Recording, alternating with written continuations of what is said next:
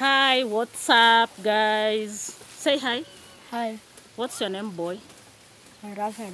So this is my my camera person. So guys, today I've decided to just do like a routine. You know, the things that I normally do at home. So guys, come along with me. It is not all about reaction. You know, there are some people that always think that everything is all about reaction. We have a life out here. So today I want to give you just a bit of what I do every day. Not every day, but basically something like a daily routine. So guys, like this video. Don't forget to subscribe. If you have not subscribed, please like the video. You can join my membership and become part of my family. So just check on the packs that are pocket friendly, and just support your girl here. So guys, let's do this. Hello, my beautiful people. How is everyone and how is everything? So guys, you can see there your girl is busy threshing beans. Actually, the region that I am at here in Kenya, planting is done twice a year. So this is from the second harvesting, and guys, it has been raining like crazy. Like we are having rainy December, and I do hope that maybe the rains can just go away, so that we can have some fun and just enjoy the sun. So these beans, we did harvest them. Was it like a week ago? And then we stored in that mud house that you can see, and the reason is because, like as I have said, it was raining a lot, and we needed just to secure them for some time. And for the last 3 days it has not rained, and we decided today to take out the beans and thresh them. And I don't know, guys, how do you do it in your countries? By the way, my friends from the West, tell us, do you have such? Have you ever experienced this real life of a village person? I know maybe, I'm saying maybe, those people that grew up in Jamaica, maybe they have some experience. But I'm not so sure about those people that were born in America and all that. So this is something common that we usually do. And someone may be like, wow, using a stick. Oh my God, just imagine that is the way we usually do it, so that we can separate the beans from the chaff. And we do that twice. Like this was the first round, and then after that we did take back the thresh, stored it, and we're gonna do a second round of the same thing before we just let the beans dry. So guys, this is how life looks like in Africa. If you have never had such an experience, I do invite you to my village so that you can experience with us the real tingo. The real tingo. So guys, it is so tedious. Like I decided I'll do a voiceover, and this had to be towards the end of the day, because man, I was so tired. Though it is so refreshing, and it's kind of off and exercise to me. And of course, behind the camera is my boy. So he does a lot of recording he does record me a lot, and especially when I'm doing vlogs, because for this you can't use a tripod and all that. So behind the camera is my son. Yeah, we can applaud for him. Well done, baby. So guys, it's never easy. So you can imagine, after the threshing, sometimes you need to use the leftovers to go and feed the kettle.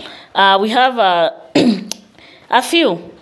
Let me refer to a few kettle that we basically need to feed. So sometimes we feed them on Napier grass, maize stalk, and other stuff. And these shafts from beans and peas, because those ones that I'm holding are from peas. They really like them. Look at our beautiful calf. It is around 3 weeks old. It's so beautiful. I like it. Look at it. Wow, so beautiful. You know, sometimes there's that good feel when you just touch it. By the way, I love animals. If you've never known, it's only that maybe you've never watched my first vlogs that I used to do in this channel. So here your girl is feeding the kettle. Yeah, these ones are very important. So you can see where they are. We do kinda of zero grazing. So your girl was tired. Just look at how I'm posing. So tired, but the work was not yet over. Over there, just raking, you know, trying to, when you look yonder, you can see there's a bump that is there. So we usually convert that to manure and then take it to our farm. There's a blue net that is over there. I don't know whether you have seen it. We have a kitchen garden, and most of the time, most of this manure we just take to our kitchen garden, to the banana plantation. Sometimes down at the farm we have Napier grass. Sometimes we do take, and especially when the Napier grass, like they are almost when we are done with harvesting the Napier grass, we do that, and it's a good way of you know, just getting your own produce. You use what you have in your farm to get your own produce. So guys, you can see it's not all about reaction. Sometimes you tire and you just wanna be you and show people the other part of, you know, of your life, so that they get to experience you from a different perspective. So my people, tell me, have you ever experienced such? Have you ever? Because, you know, sometimes we all come from different places and we have different ways of doing issues or matters. So maybe this is something that is new to you, and you know, there's a person who will say like, oh Mary, why don't you have gloves? So guys, this is how we are used, you know, this is our way of life. Like seriously, that is how we are used to. So it was time to just to prepare some peas and beans for supper. I know some of you refer to it as dinner. So your girl is over there trying to sort out, you know, just to sort out and get everything ready. Because at the end of the day, once you are done with, you know, once you're done with all this, you need to prepare a meal for the family. And of course, all the eyes are on you. All the eyes are on you. And you need to do the tingo as an African woman. So I love sometimes such moments because they're refreshing. You know, they take your mind away from the, you know, from the normal, and you have a different experience. So guys, keep on watching. Finally, my dear people, the day came to an end by me doing the milking. Part of the milking, actually, we have several cows that are milked. And you know, sometimes there are those cows that are not friendly. I don't know if you have the same experience. There are those that are not friendly, like this one that I was trying to just milk, but it was a tall order. But anyways, guys, you can see your girl is a real village girl. By the way, I don't know, did you enjoy this video? Please give it a thumbs up. Don't forget to subscribe if you haven't subscribed.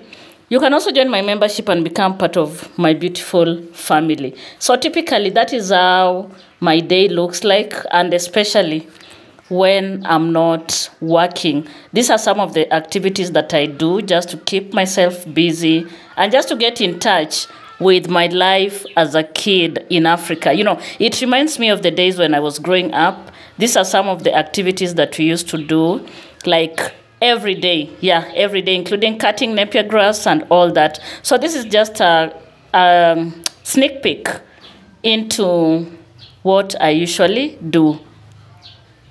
If you have watched up to this far, let me just take a moment and say thank you so much for always supporting my content. And I'm so grateful that you had to experience this kind of village life with me, What are your thoughts about this? What are your recommendations? Would you love to have such an experience? It's such a beautiful one, where we will take you to the farm, take you to the river, get water. There are so many things, by the way, that I have not showed you. If maybe this is what you would want to see, I would do another one for you, maybe at our riverside, because it's just down our farm, where you got to see people fetching water, carrying water, uphill and all that. So this is just a typical African lifestyle, and actually a village African lifestyle, and it's kind of common in Kenya, and that is why I just felt like to share with you, and especially my international audience, because I know most of you have never experienced this. So thank you so much, my people. One love.